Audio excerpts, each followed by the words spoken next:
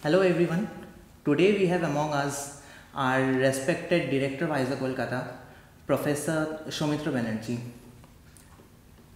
Hello sir. First of all, congratulations. And how do you feel being the director of such a national research institute?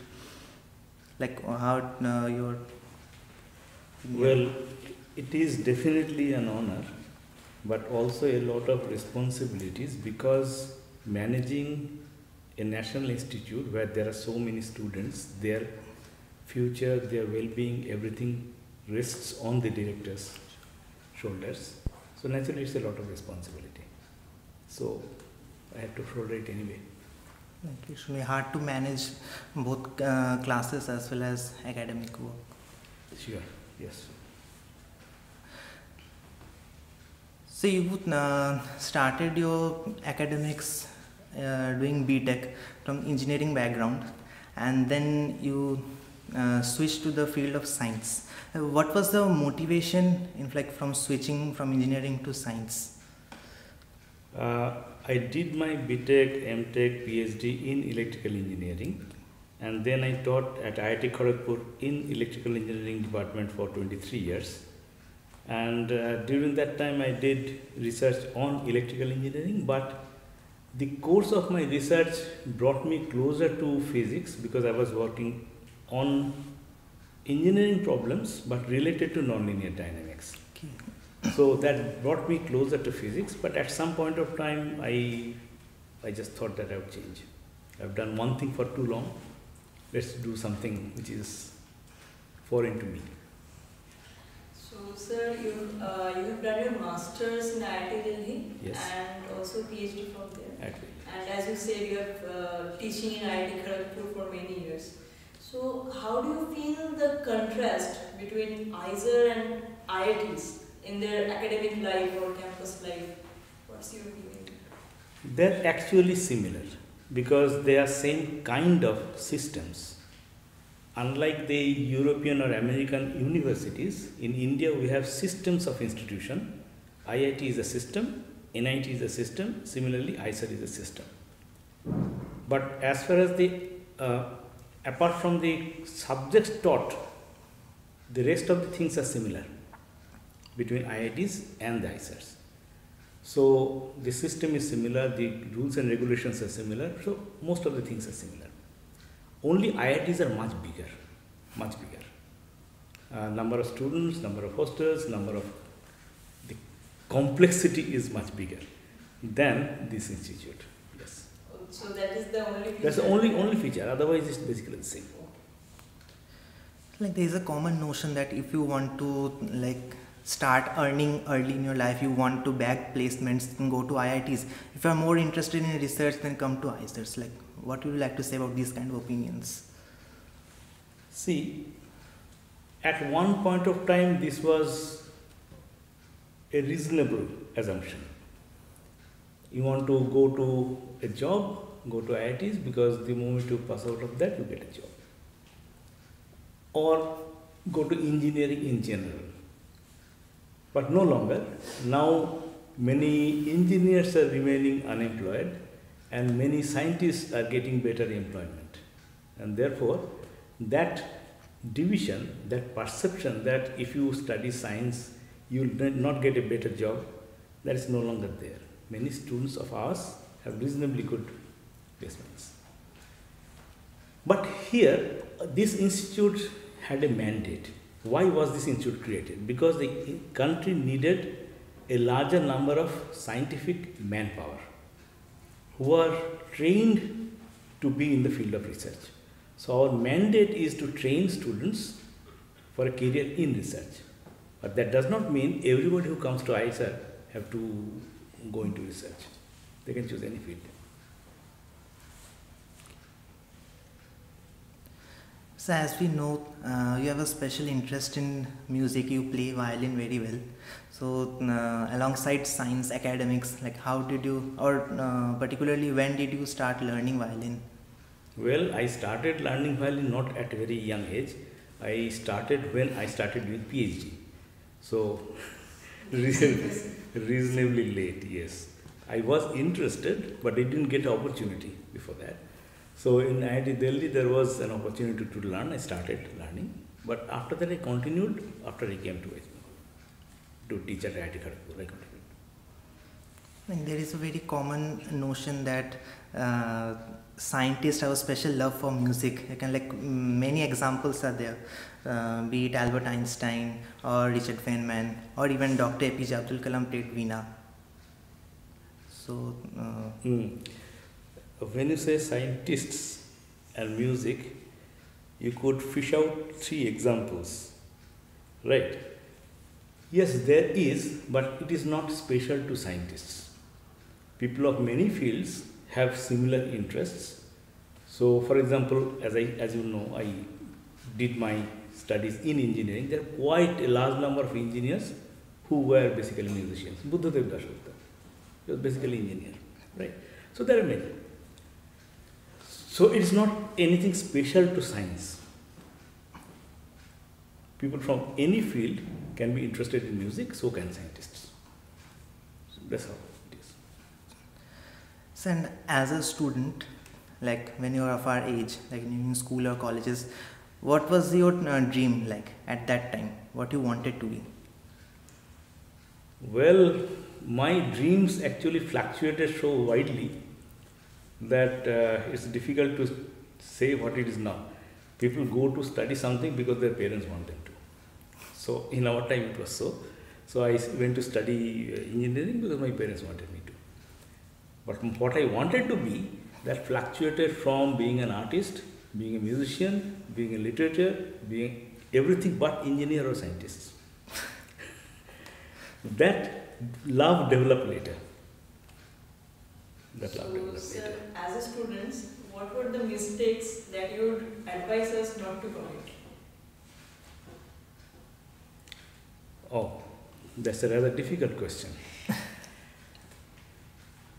Well, most students think that CGPA or grades, these are the ultimate achievable things. CGPA or grade are important, but not all important. Being in an atmosphere where you can contribute meaningfully to the society, that is more important. That means even if you are not all that good, just 8-pointer, but you contribute to the society in various ways, then you learn a lot more regarding life than by studying alone, right? So one kind of mistake is to get into things so that you don't study at all. Another kind of mistake, I would say, is to study only and do nothing else. Thus, there are both sides. There are rare breed of students who can manage both best, but that is rare. So I would say, take part in various types of activities, take leadership positions, and enrich your experiences. And it should be varied experience. And then you will be in a better position to contribute in a meaningful way to society after you graduate. So doing badly in academics is not good, and focusing only on academics and nothing else is also not good, I would say. But if you can manage both, that's the best. So we have to keep a balance. Yes. For example, I was not the topper in my class, and I did not regret it at all. I did not regret it because that's not what I aspired for. I aspired for a full life. I would be in everything. I was in everything when I was a student. You can inquire. And so I don't look back and regret that I did not spend enough time to academics so that I would be a topper. I'm fine. Thank you, sir. And also on a different topic, as you said that IITs have much larger number of hostels. So what did you say about the hostel construction here and also the 2-year IT students? Masters of Science. Masters of Science students, they have to... It is unfortunate that we do not have enough hostels. We are going to construct, it's going to start soon. But it is really unfortunate that at the right time we did not construct. We should have constructed a few years back. The way it happens is that in such institutes, after it is founded, there is a project period during which the support by the government is of one kind, and after the project period is over, that means the institute has been founded, it is another type. When the project period was there, the number of students that we had did not warrant the construction of another hostel. So the institute decided not to construct at that stage. But when the project period is over, no further money comes from the government for constructions of this kind. And so we have had some difficulty, but we are going to go around that. Sir, and also a little bit like we're diverting to academics. There are many students who dream of coming to IISERs or IISc or in the research field, but there are many students who think of IISER as a second option, like they couldn't clear medical entrance exams, or like they did not get a desired branch in their desired engineering college. Those kinds of students also come to IISER, and the number is also significant. So what do you think, like is it right, or what should these kinds of students do? What should you tell them? See, my own opinion is that come to science only if you love science. Do not come to science if you run out of options. So, I know there are some students who did not really want to come to science, but because of circumstances they landed here. But many of them, through the course of their studies, develop love for science and then do well. For them it is fine. But there are also students that did not develop the love for science, and for them it is not the right setting. So I would say, if you realize early on what you want to be, just pursue that dream. And not everybody has to study through IISER. Is there any alternative for those kind of students who like land up in IISERs? They have to choose their option on their own. IISER cannot offer an option which is not an IISER option. Right? They have to choose. IISER can only offer you do well through our studies, and then when it comes to choice of a career, we can sort of help in choosing the right kind of career if you are not really interested in a career in research and teaching. That's possible. See, once one is out of IISER, there are various career options available. You have been trained in science, and therefore you know how science teaches you to think, and that needs to be conveyed to people, right? Therefore, being science communicator is a career choice. Newspapers have science reporters. Who will be a science reporter? Unless one knows science, you cannot be a science reporter proper, right? Therefore, that is another career option. Similarly, you will see that there are many career options that we normally do not see. Teaching in schools, that's also a career option. Building their mentality when they are not yet ripe, that's the right time to catch people, and yes, that's perfectly fine career option. So similarly, there are many career options that are available, and people do go to administration, management, and all kinds of activities. All these are open once you are through a system like this. So there are no lack of opportunities, there is just lack of awareness. Yes, that. there is a lack of awareness, but at the same time, let me tell you again that the system is mandated to prepare students for a career in teaching and research. So that is where our country needs more manpower. So our mandate is that. And so many first year students who have joined this year, many of them question that the 2.5 months they have summer break, how should they utilize this time? Like should they go for internships, or how to apply for internships, like that? First year, go home and be with your parents. Because your parents are missing you. So far you have been with your parents, suddenly they are out, you are out. Be with your parents. That's very important. Do not go for, I would not recommend going for an internship in the first year. In the second year also I do not. Because that is the time you have when you can study on your own, read on your own, read literature, do whatever you feel like, go for trekking, chill. The second year. Yes, third year onwards it makes sense. Why? Because till the first year and second year, you have not yet studied enough to do a meaningful project. By the end of the third year, you are in that position. And therefore, then a internship starts to become meaningful. So the summer vacation between the third year and the fourth year, and the one that is between fourth year and fifth year, these are the two meaningful times for doing summer internship. And I do not recommend you to do summer internship for others. I know there is a bit of craze for summer internship. I know that many people go for summer internship because of peer pressure. This guy is going for that, this guy is going for that, and therefore I need to go, otherwise what am I doing? This kind of sudden hollowness comes. I am not going for summer internship, everybody else is going. Bad. Be on your own. Okay, everybody is different. And therefore, everybody needs to soul search, do I need a summer project now?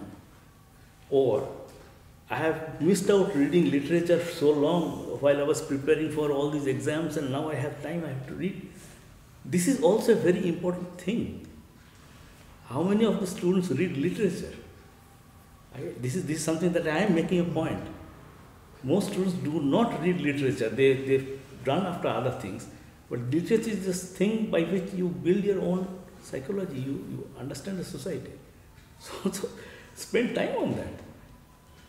Thank you, sir. Actually, as you said, there is literally a craze among students, and your words really alleviates our anxiety. So 23 MS students, you have heard what our director had said.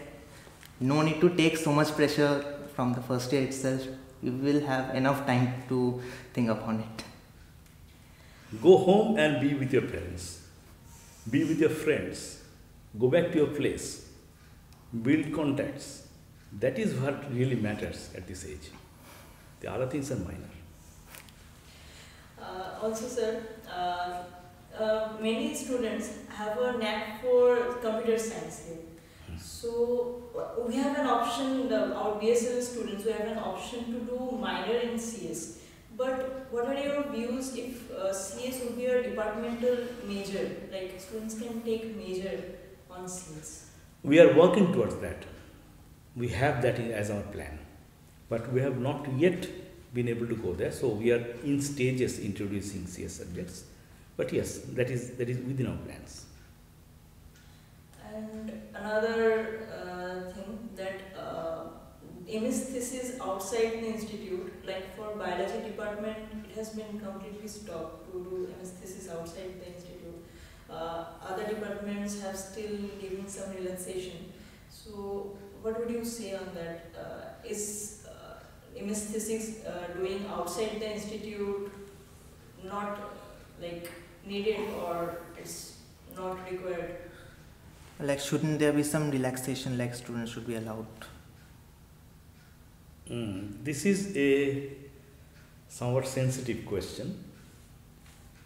But I would say that if you are in an institute, if you do your project there, depending on the faculty members who are there, obviously no institute can cover all possible specializations or research areas in a field.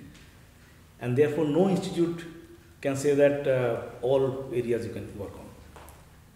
But in every institute, whatever areas in which faculties work, students ultimately learn that, and that does not mean that they have to be in the same field all through their lives. Okay. I've studied something and I'm in something else, right? So I am sitting here as an example that whatever you study or do as your final year thesis, that need not be what you do your PhD on or postdoc on or research on. It can be completely different. But there is an advantage of doing project within the institute, that is, there you are able to interact with the faculty for a longer period of time. You go somewhere else, there you are interacting only with the faculty member with whom you are associated. The extent of interaction is not exactly the same. That's one thing.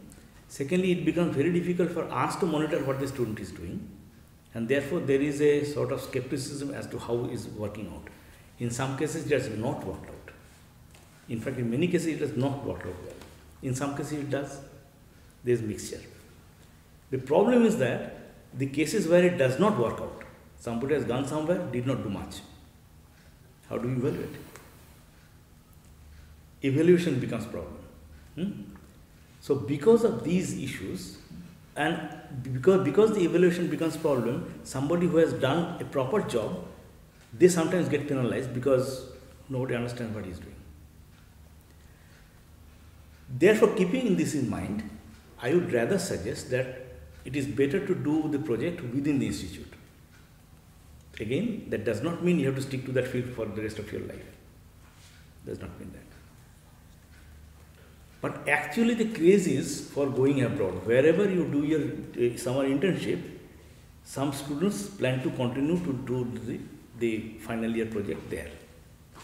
And in many cases that is abroad. And that becomes a bigger problem because that becomes even more difficult to evaluate. How much actually has been done. Whether the student has gone there and then gone off in a tourism trip. And there have been such cases. So, I mean, from social media we come to know, don't worry. I mean, it's not that we never get to know what a student is doing. The point is that, therefore, it is always better to do the summer internship within the institute under somebody who is working here. But there are exceptional situations, as I said, where a student is doing really good work abroad under some or some other institution. There have been such instances. Therefore, my answer would not be a stark yes or stark no. There are both the possibilities. But what actually happens is that if you ask me to give a general recommendation, then I would say try to do your project within the institute. For this reason, I am not saying by that there is no good people outside. I am not saying that all people here are the best. I am not saying that either. But what I am saying is that since this particular work is evaluated, you get a grade out of that. And you also need recommendations for applying other places. Keep this in mind. And that becomes easier if you do your project here. That's all. And I'm not discouraging from doing it outside. I mean, people can still do that.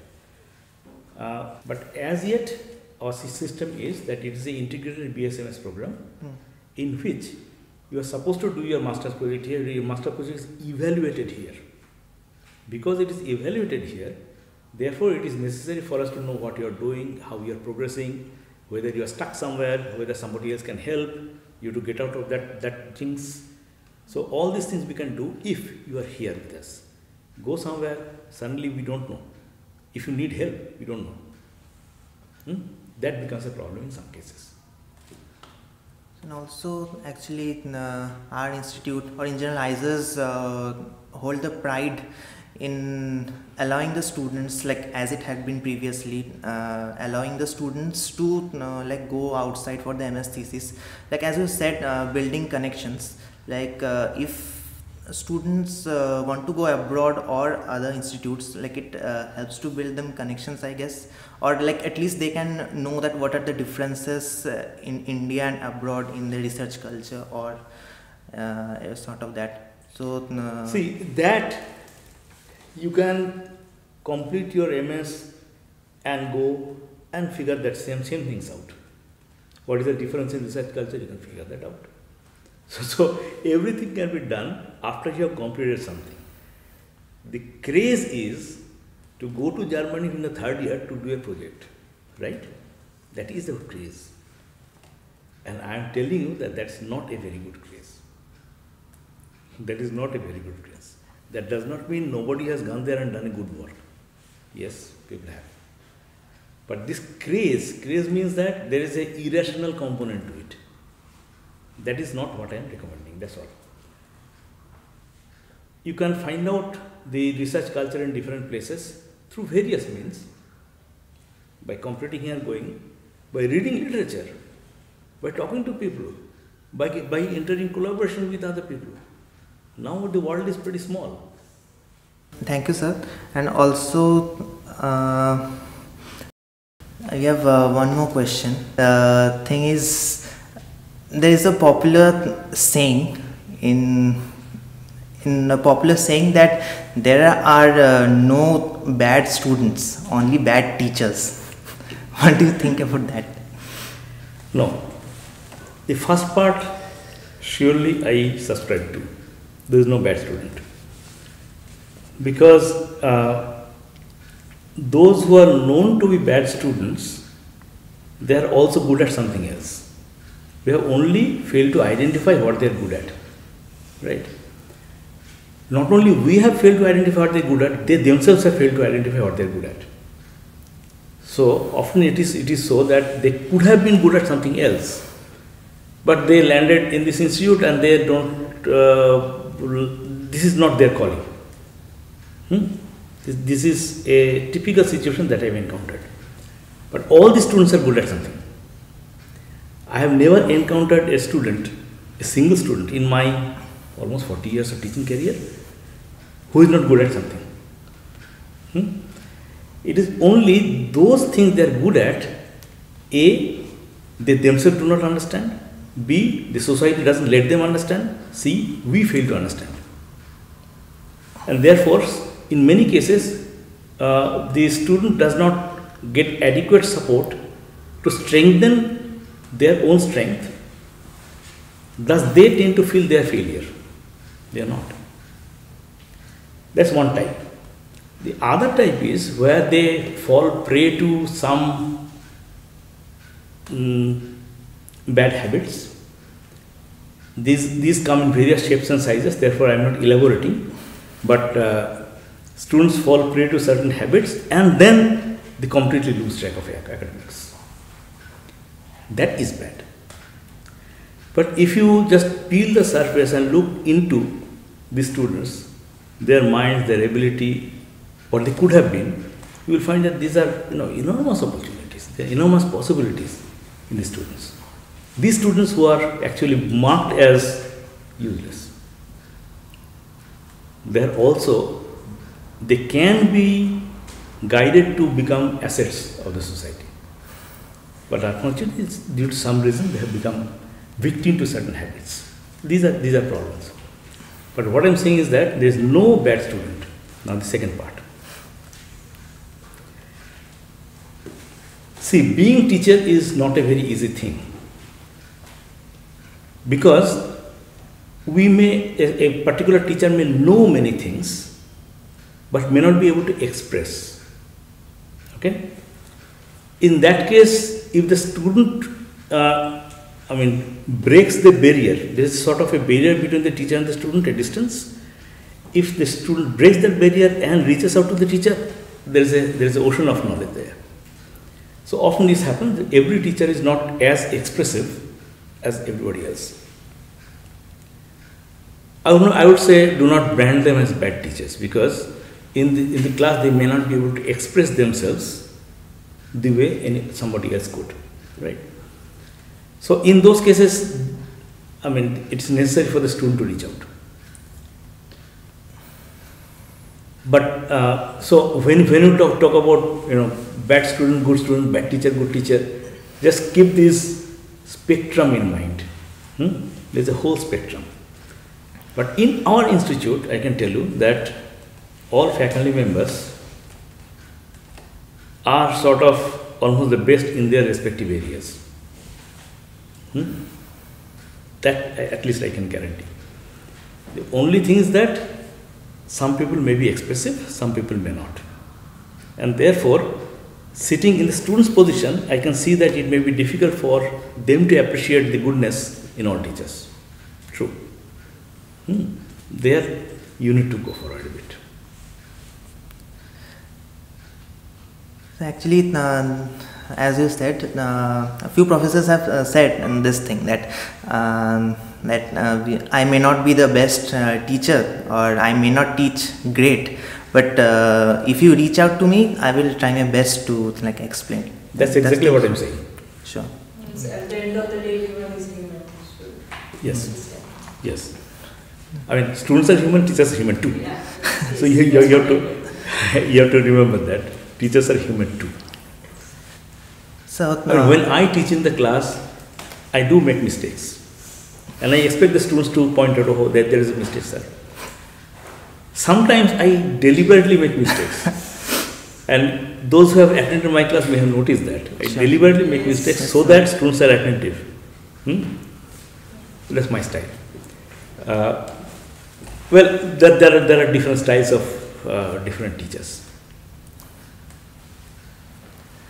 So one question we have received a lot.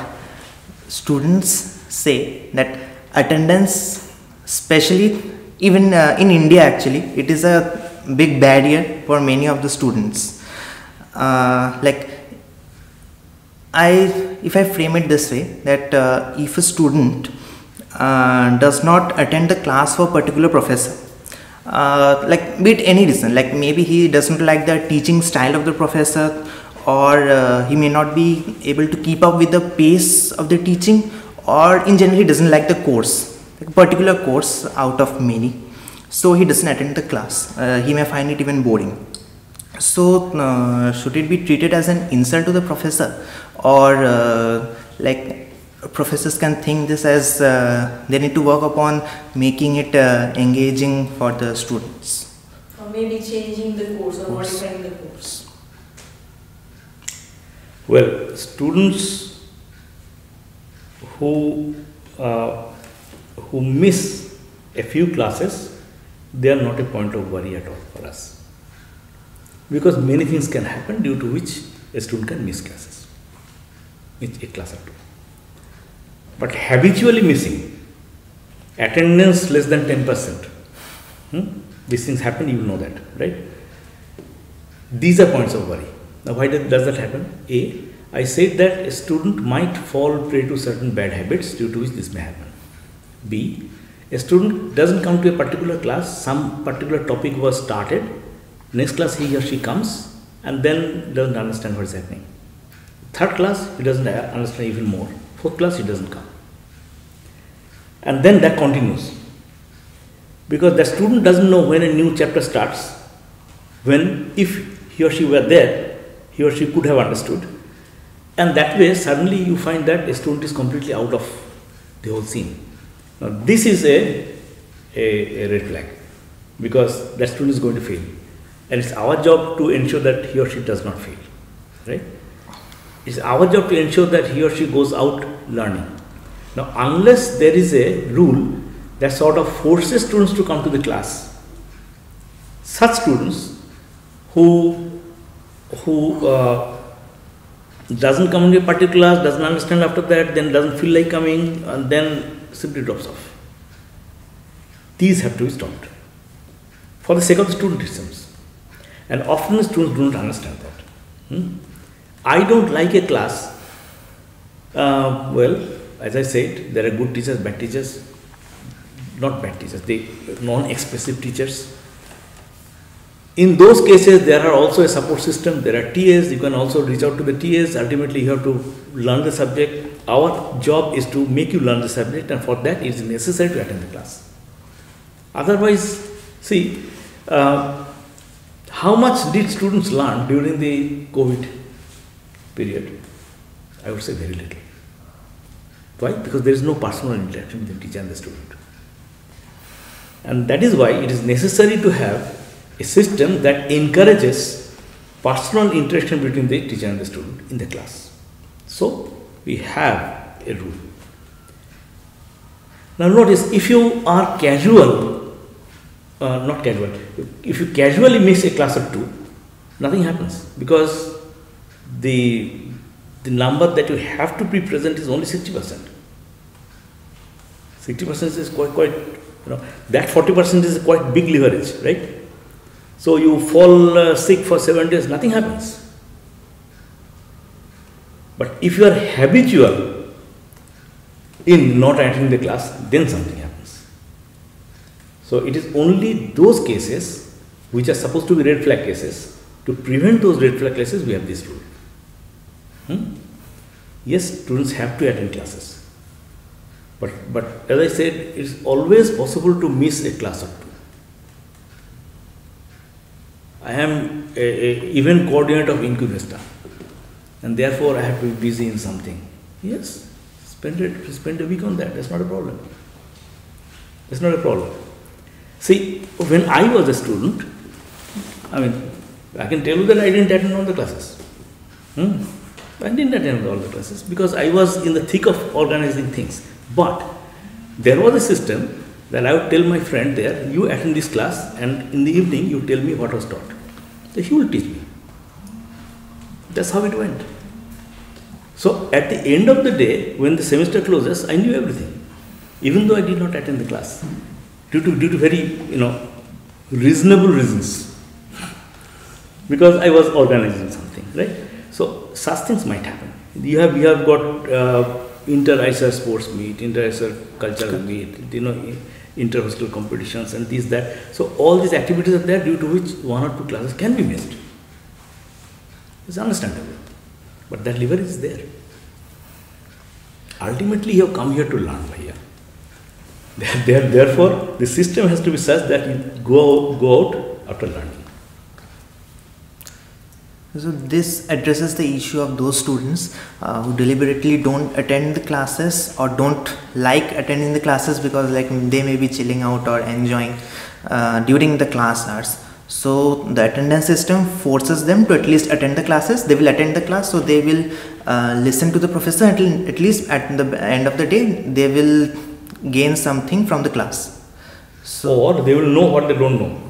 So suppose they did not come to some classes, they attend one because they have to, and they realize that okay, this part I did not really learn. They will ask us another student, can you just tell me, or go to the TA, can you tell me what was taught? These are advantages. So even if you do not understand everything that is being taught in the class, because you have not learned something that is prerequisite of that, still it is useful to be in the class. So this addresses these class of students. Other than that, there is another class of student whose number is lesser compared to the first.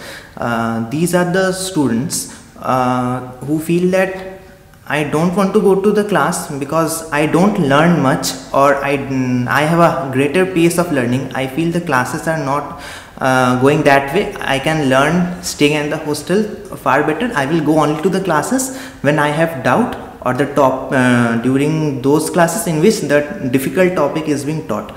But that way the attendance will not be covered in 60%. But if you see exam results, they can be 9 CGPA, 9 pointers. So isn't the system in general, the entire education system of India, attendance system, isn't that unfair for those kind of students? A system cannot be made looking at the exceptions. These are exceptional cases.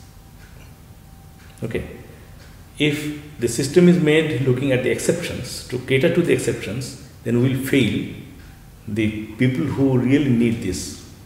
So it's not good. A system cannot be made based on exceptions. Can't there be any some sort of flexibility in the system to accommodate these kind of students? Who will be then responsible for those cases where a student doesn't come and fails? Because the system gave them flexibility. So we do not want our students to fail. Therefore, the system, and yes, a few exceptional cases would have to get bored by coming to the class, according to you. That they get bored coming to the class, they would have utilized their time better. Mostly, this is a result of bit of superiority complex built during the school days. Everybody praised them. They thought that they are above everybody else. It's not really good. It's not really good. But then I have also seen students who are able to assimilate from various books better than they can do in the class. I would not say that such students do not exist, but that's why I started by saying that these students are exceptional. And a system cannot be aimed at the exceptional cases. I think I have one last question. Yes. Okay. It is also related to academics. That what are your views on integrating science as well as engineering courses in our system? Like IISER Bhopal also has Bachelors of Engineering. Well, the system was not built for that. IITs are for that, right? So there, since the country has systems of institutions which are focused on engineering education, system institutions focused on science education. Now, a science institute can think of bringing in a bit of engineering. It's possible. But it is up to the institutes. When the institute feels mature enough that we have been able to cater to the requirements of the basic sciences, now we can expand. It's a judgment call. They have taken that judgment call, we have not. Right? We are still deciding to focus on or strengthening our science background. That's it. But since I have studied in engineering, I can tell you that in order to study engineering, you have to start right from the beginning. That means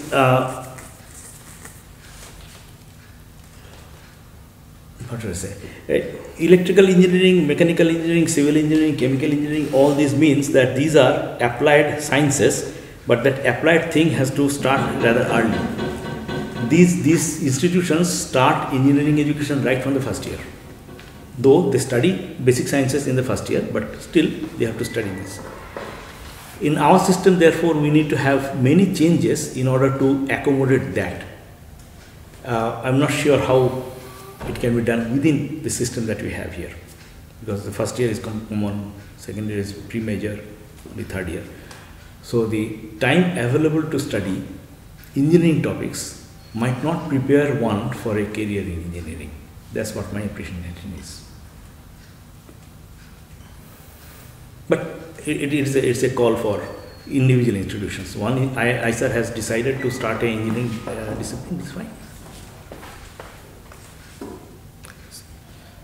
So, okay, so I have something to say.